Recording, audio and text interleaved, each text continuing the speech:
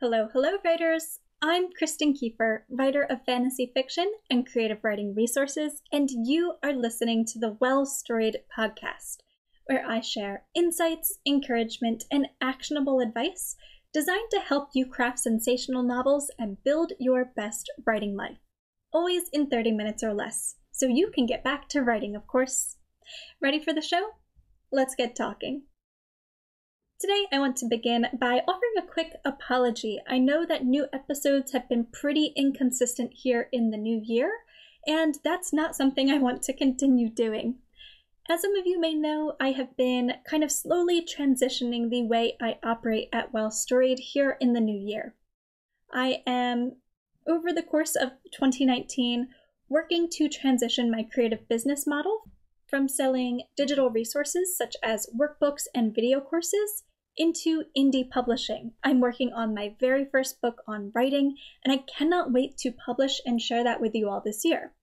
But making the time to write that book and making the time to do everything I need to do to prepare for the publishing career I'd like to build has really kind of shaken things up here at Well-Storied, and I'm still trying to find my footing. So I want to thank you for sticking with me over the past couple weeks where I haven't been quite as present here on the podcast. Last week, I did share a new article on the blog, but it did not have a corresponding podcast episode because of the nature of the article. I shared an article called How to Improve Your Editing with Scrivener's Linguistic Focus. If you don't know, Scrivener is a writing program designed specifically for creating long-form projects such as novels and research papers and the like, and it is an absolutely fabulous tool that I use every single day of my life. I write all of my blog posts in there, my novels, my nonfiction book, and write down all my ideas, so much more. And Scrivener has a lot of really neat tools that aren't really its main features, and so you may not realize that they even exist. And one of those tools, which I recently only discovered in the past few months myself, is Linguistic Focus, which makes so much sense. It's such a fabulous editing tool because it allows you to highlight certain parts of speech in your documents, in your text, so you can specifically call out adverbs, or if you want to strengthen your verb usage, or if you want to just read through your dialogue. Linguistic Focus makes that happen, and I thought this was such a cool feature that I knew I had to create a new video lesson and share it in our Storytelling with Scrivener course, but I also wanted to go ahead and share that on the blog as well. And so if you head on over to well-storied.com/articles, you can find that that article on how you can make use of Linguistic Focus if you're a Scrivener user. I also have a lot more in the way of Scrivener tutorials over on the blog, and you can also find information there about our full-length Storytelling with Scrivener video course, so make sure to go ahead and check that out. I would also like to share, before we get started here, a bit of exciting news. I am really, really interested in improving the quality of the podcast this year.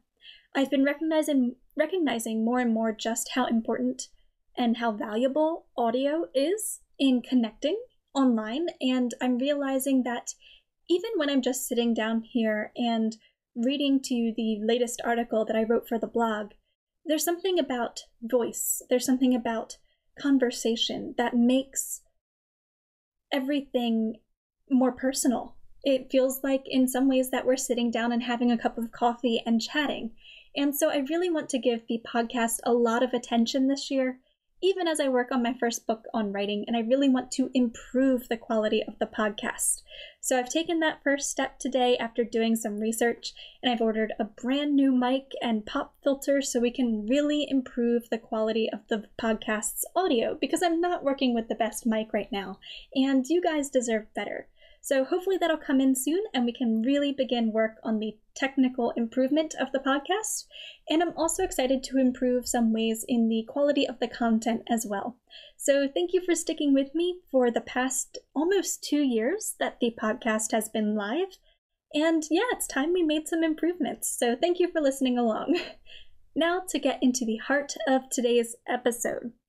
Today's episode of the podcast translates the latest article from the Well-Storied blog into audio, titled 8 Things to Consider When Working in a New Creative Medium, You can find the article that is also the episode's transcript at well-storied.com/medium. Now let's dive in.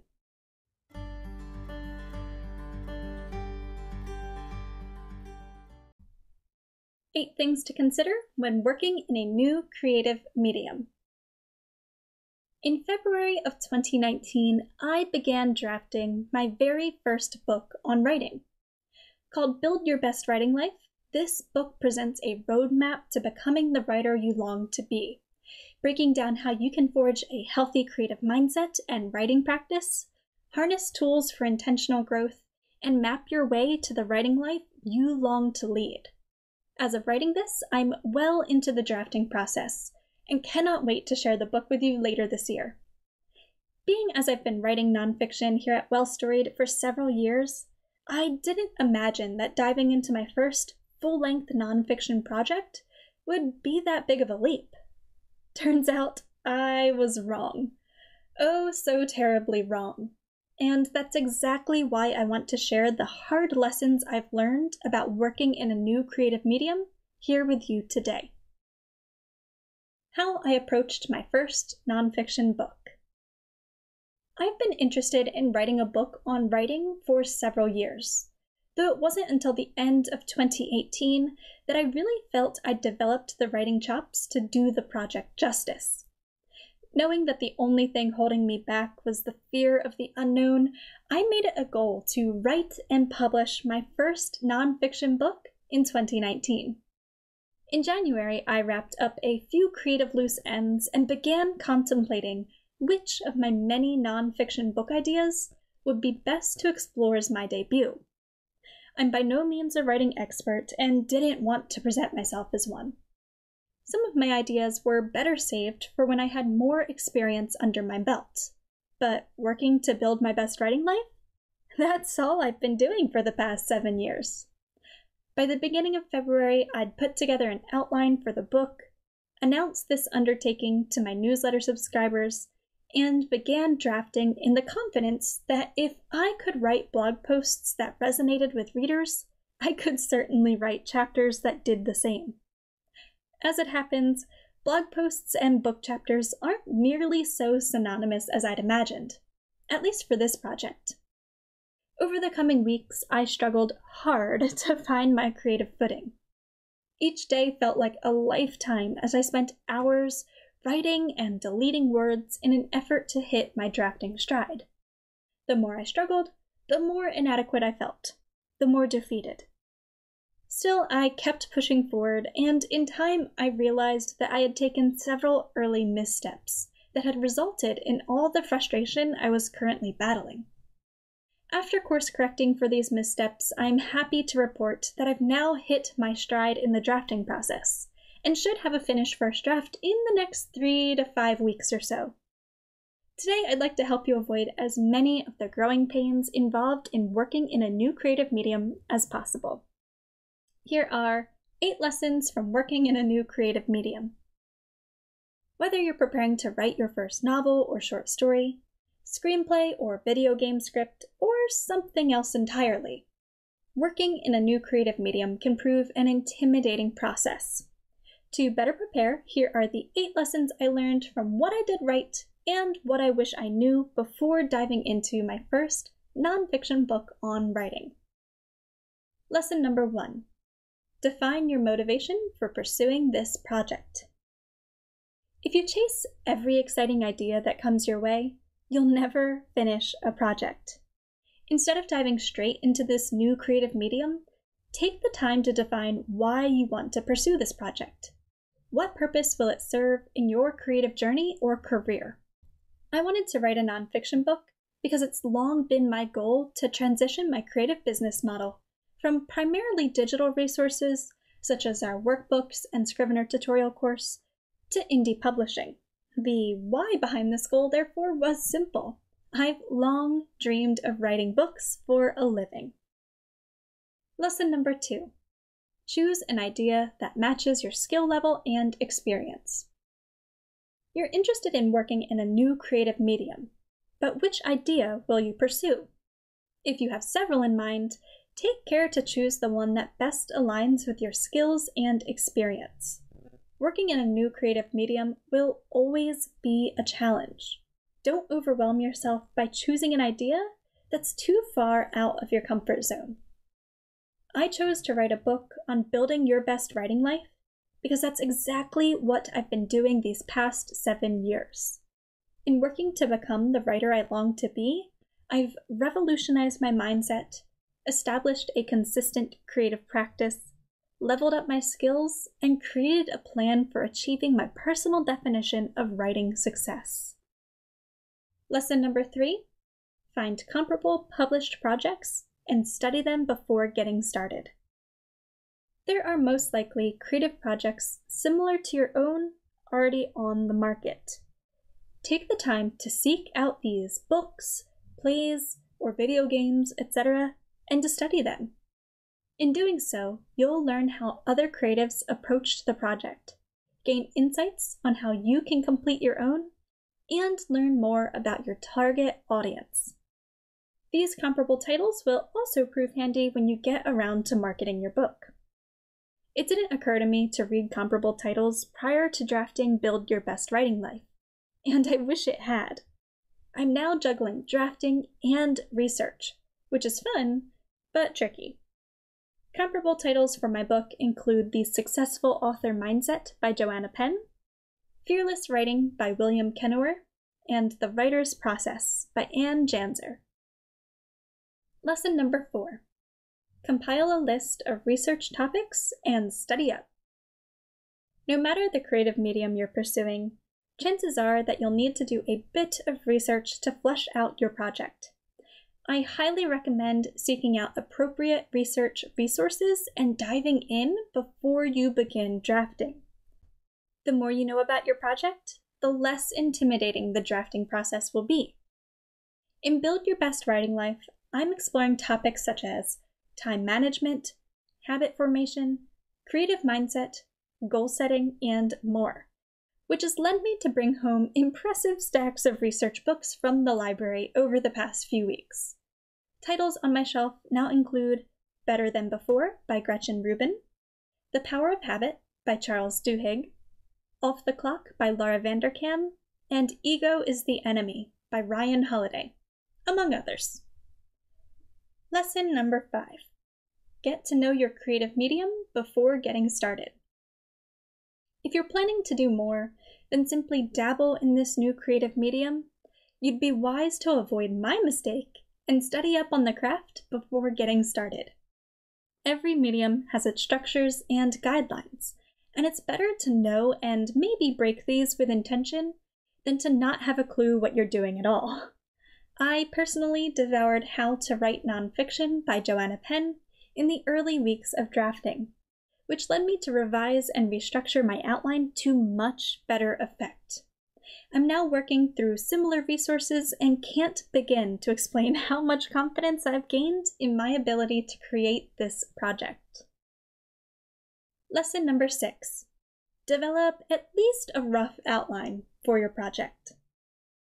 Some writers simply aren't outliners, so I won't tell you that outlining is essential to success. When working in a new creative medium, however, I would recommend sketching at least a rough outline before getting started. New mediums can be intimidating. The more you know before diving in, the less you'll stumble along the way. Even a few simple bullet points can make a world of difference, giving you a creative destination to aim for. I created an outline before I began drafting Build Your Best Writing Life, mapping out the 3 major sections of the book and writing down a few bullet points for each chapter. I've since revised this outline after learning more about writing how-to nonfiction, and I refer to my outline every single time I sit down to write. Lesson number 7. Consider your writing voice and stay true to it.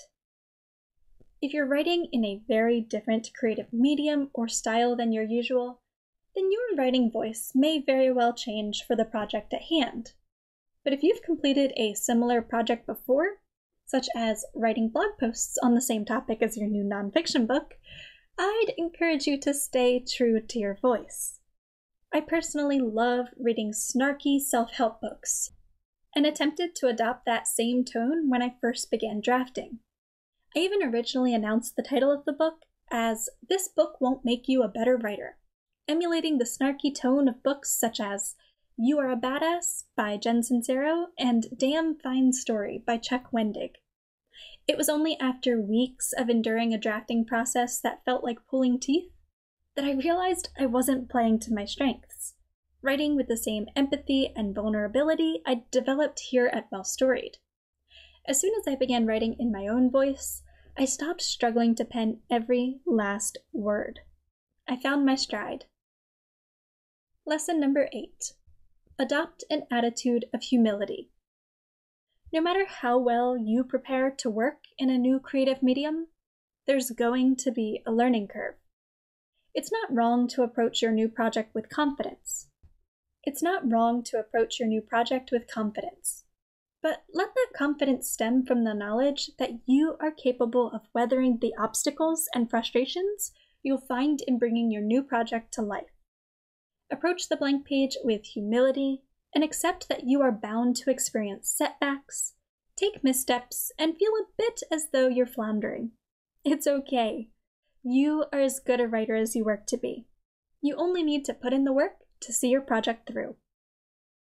I'm no more than 2 months into my journey in writing Build Your Best Writing Life, and already I've learned so much.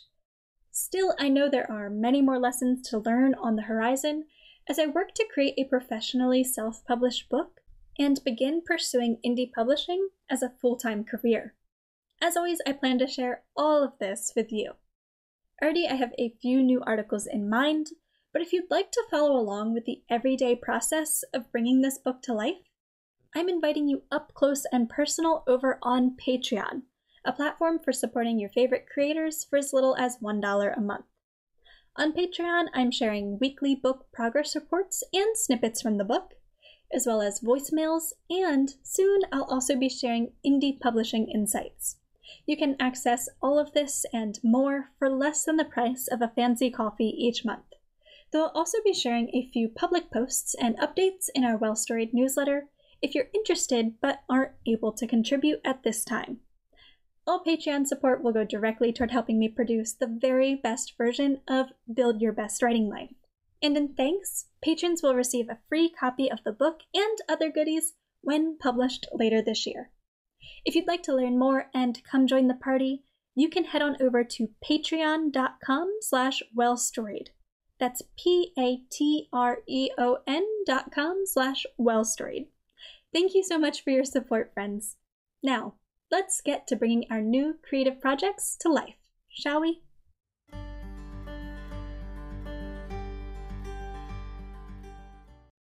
Thank you, as always, writers, for listening in to today's episode of the podcast. I hope you enjoyed it, and because I had a little spiel at the end of this episode, we'll keep this outro pretty short.